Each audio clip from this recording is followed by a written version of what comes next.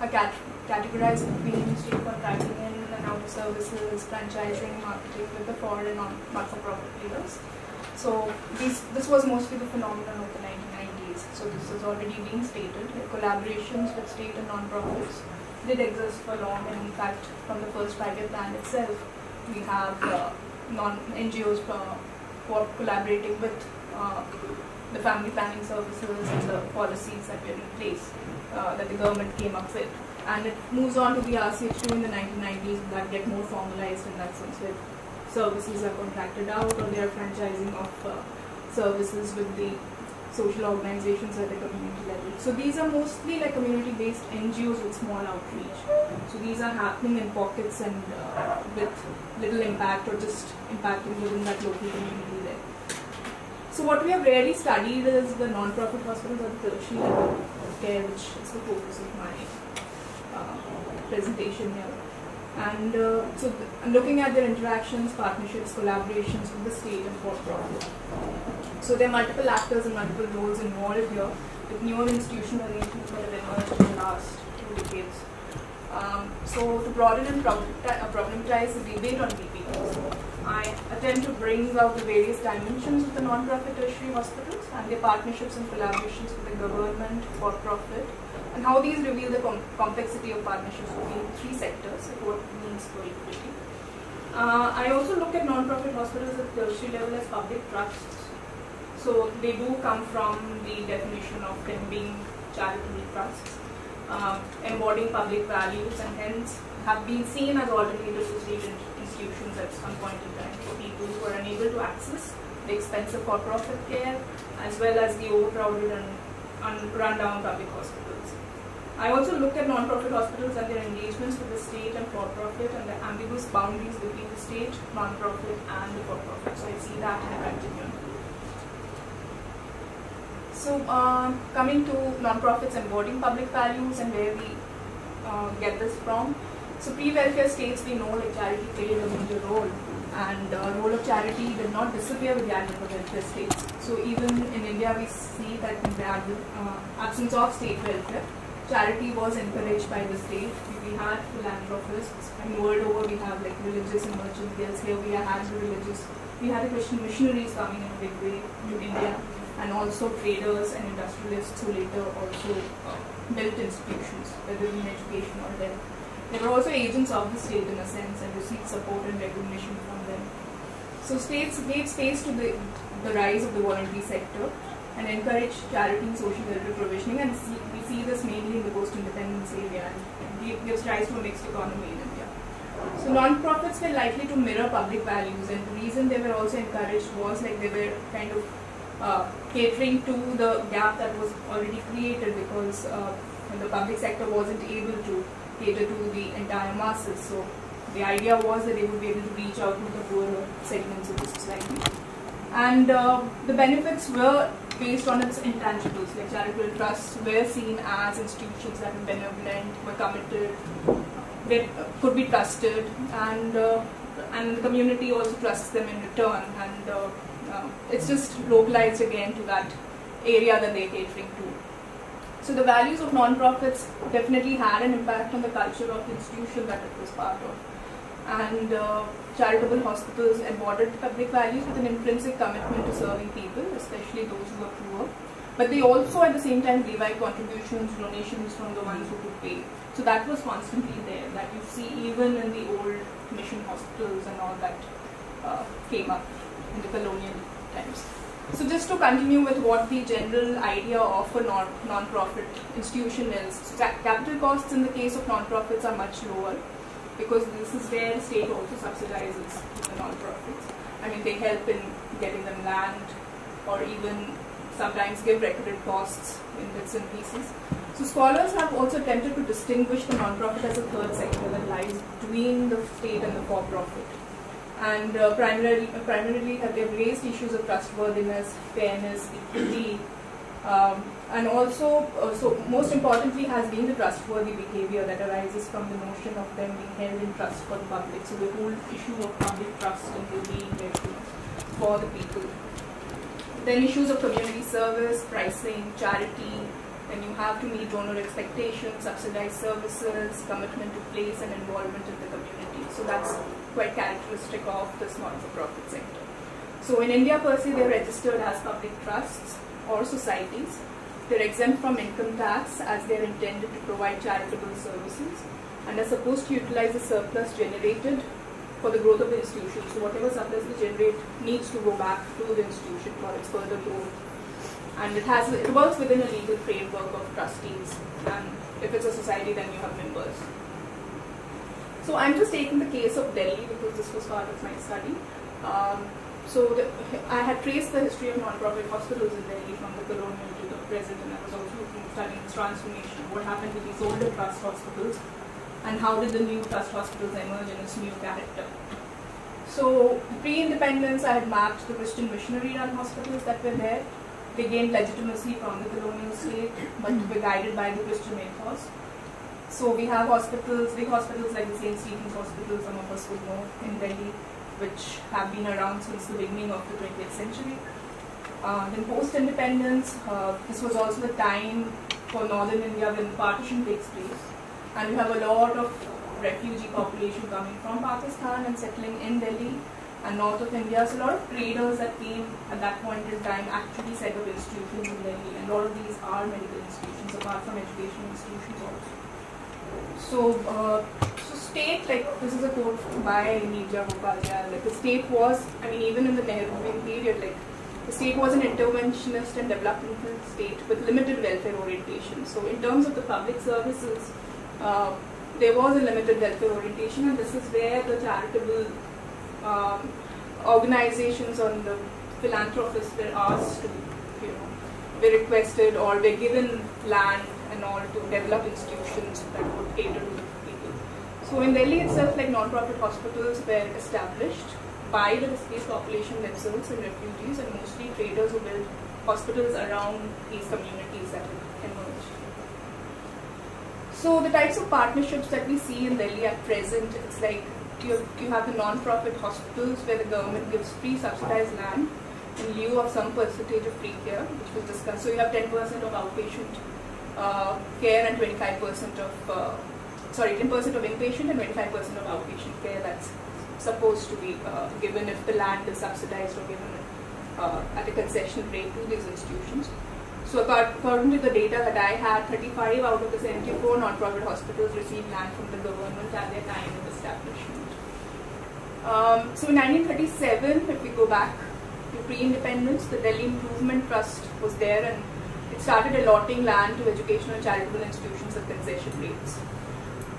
So this is the time when you have like post-partition, when a lot of traders and industrialists who were coming in, they wanted to build institutions for the community that had come from there, and they get a whole lot of land for free, and they start building institutions there, and hospitals were one of the major institutions.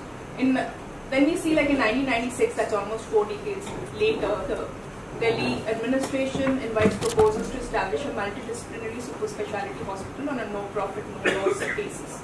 This is where Rama had spoken about the Apollo Hospital, which was actually a corporate entity which gets free land at the rate of ₹1 from Delhi administration, the Delhi government, and builds up a big institution.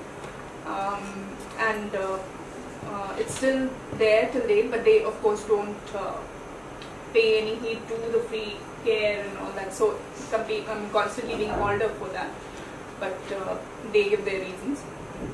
In 1986, another thing happened. This is also the time Rajiv Gandhi is also there, and the pre-liberalization period, and it sets the ground for the 1991 structural adjustment programs to also completely smoothly flow in the sense the hospital sector is recognized as an industry, and this is when there are several tax exemptions for imports on medical equipment, technology, pharmaceuticals, and trust hospitals are said they will be getting income tax exemptions and all. So this was a major landmark in that sense.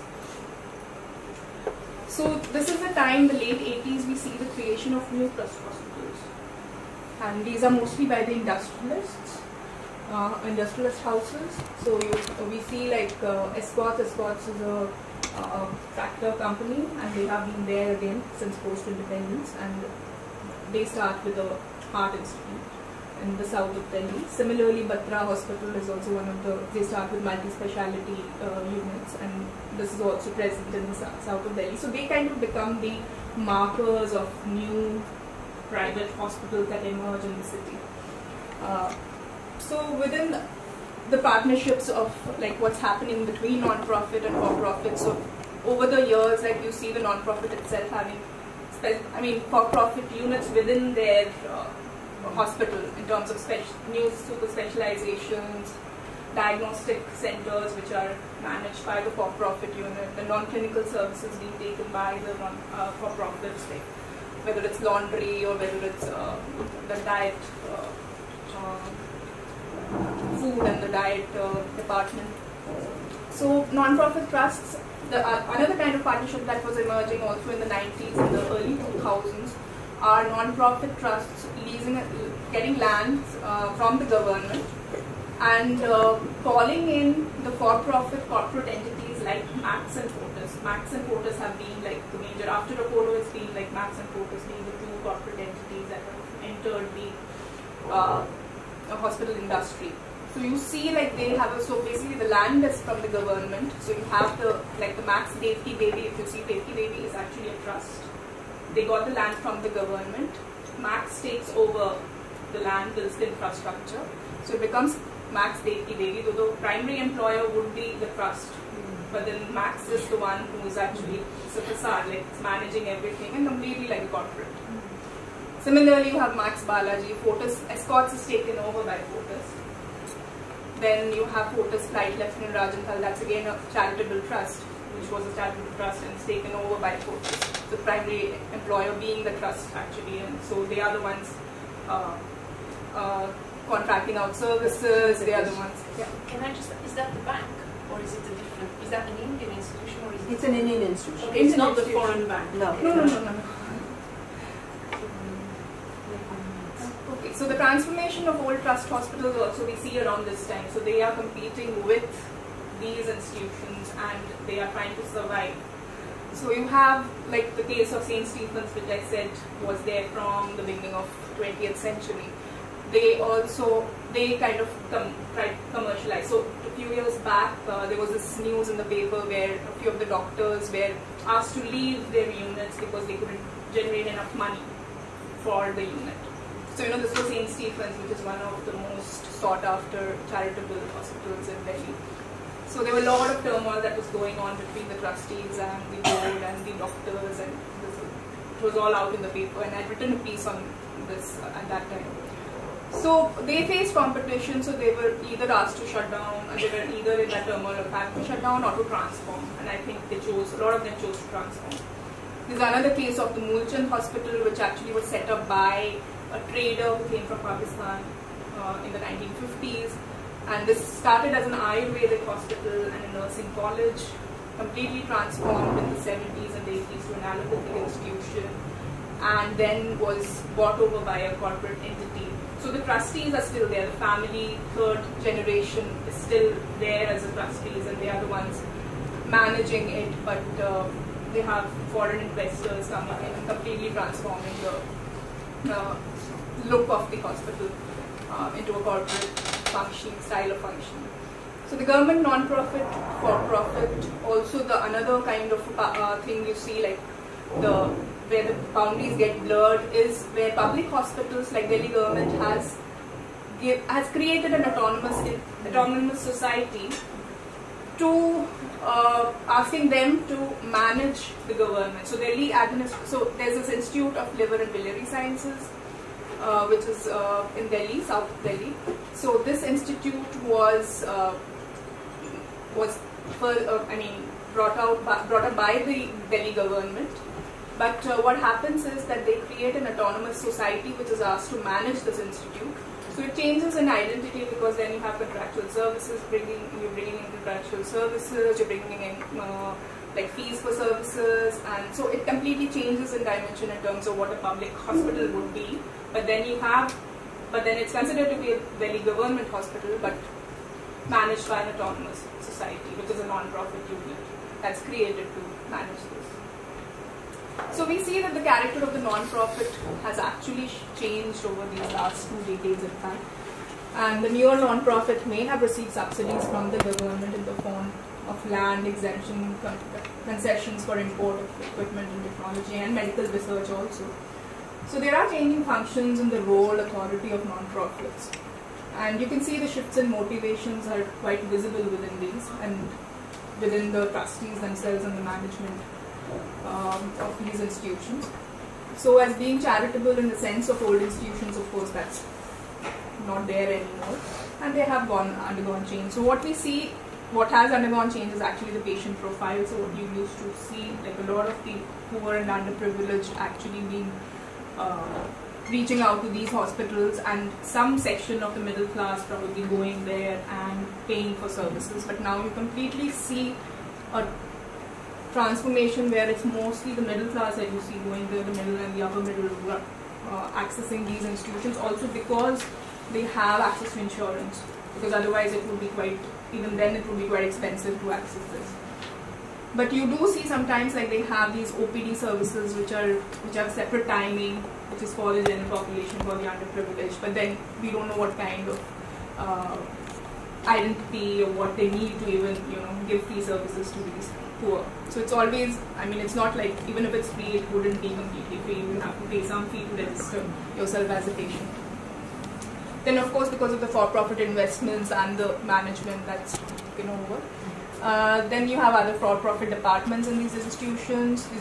They have generally, I mean, post-independence and pre-independence, you have these institutions as just catering to one particular specialization. So a lot of them were actually maternity focused hospitals, or probably eye hospitals, which have now changed into multi-speciality institutions or with super specialization. So there's a lot of change in architecture, and in some cases, like with Stephens and all, you see the old institution there somewhere in the back, beyond, but the front it's completely different. And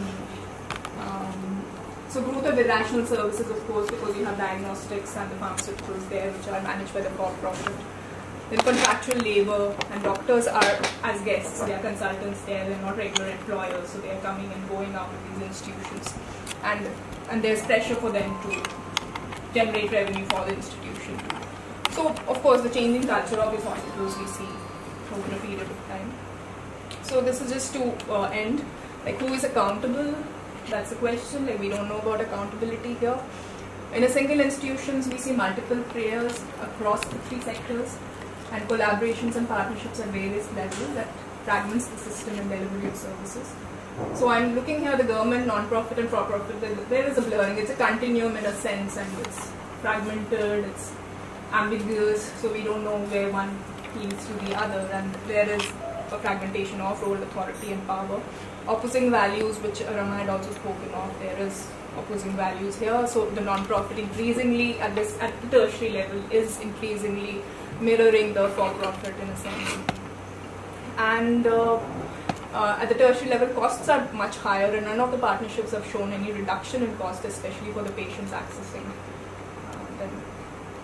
So there are also like multiple power centers within these institutions. You have a management running, which would include clinicians as well as non-clinicians. You have a board of trustees or societies members. So you don't know how these different power centers are actually interacting with each other. So this is my last slide, challenges for equity. In the present context, we know the non-profit hospitals at the tertiary level are commercialized, not concerned about treating the poor. Rational for existence of, then we question the rational for existence of non-profit in quotes hospitals at the tertiary level. So considerable work needs to be done for accountability, creating regulatory mechanisms which are actually missing, which come up once in a while but completely missing for such collaborations and partnerships. So do these institutions finally deserve the subsidies that they're getting and tax exemptions for their work? So I'll just end here. Thank you.